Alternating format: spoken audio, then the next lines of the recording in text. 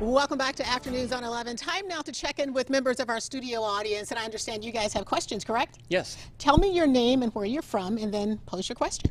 Mike Matthews. I'm from Collinsville. I teach at Collinsville High School. And then what's your question, sir?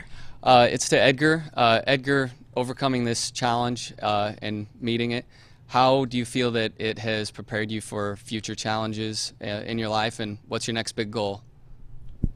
Well, I feel like it's prepared me for, what's to come, like what kind of obstacles are going to come, like say if something like hurtful happened or whatever, I'd learn to deal with it positively. I wouldn't learn to dwell on it negatively and by eating and stuff. I'd just deal with it by doing a lot of exercise. That's what I do with all my problems. Awesome, good answer. All right, sir, and your name, where are you from? My name is Portland. I'm from Edwardsville, Illinois. My question is to Edgar as well. I just want to know what your defining moment was. My defining moment was definitely when I had gone to the doctors and they took some blood from me to do like a blood test, and when the results turned, they were horrible. There were symptoms of high blood pressure. They told me that I was going to become a diabetic soon, and that just scared me the most because both my parents have diabetes, and I didn't want that. I didn't want my life to have to resolve around taking shots or taking pills daily, constantly, just to live. Good questions. Thank you guys so much. Time now to check your comments on our Facebook page. And who do we hear from? Kimberly. Kimberly says 150 pounds is a big deal, especially for a high school student. Good job to this young guy. Woohoo! Way to go, Edgar. That's what I'm talking about. Wanda wants to know, okay, Charles, I think this one is for you. Wanda wants to know, she says, what kind of exercises can I do after having heart surgery in 2012? And then back surgery in March of this year. Any suggestions? Absolutely. The first thing you want to look at before going down that exercise route is what are you putting in your body? Because to have that physical support system where you really feel healthy, you really feel charged up, and you have all the energy and endurance to be able to do the exercise, you have to make certain that you're nourishing your body. So you have to give your body the right energy with food. So look at your diet first. Also make certain that you're talking with your doctor while you're going through this whole process. When you have those types of serious procedures, it's crucial, and this is for anyone that's looking to change their life, whether you're a type 2 diabetic or you're a person that just wants to lose 10 pounds. Your doctor is there to help give you insight that you perhaps don't have. So make certain to involve them. So look at your foods first. From a weight loss perspective, my recommendation always is start with cardiovascular exercise, whether it be walking 5 to 10, 15 minutes around your neighborhood to begin with.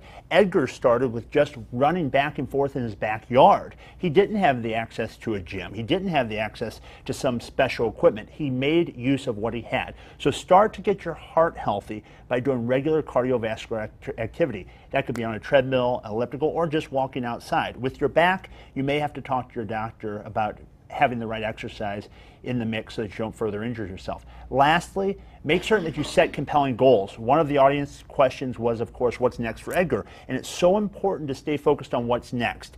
Don't get caught up in your past, and don't get too caught up on all the accomplishments of the moment. I'm not saying not to enjoy them, but I'm saying stay focused on where you're moving and stay focused on setting a compelling vision for your future, because without vision, what do people do? What's the ancient scripture say?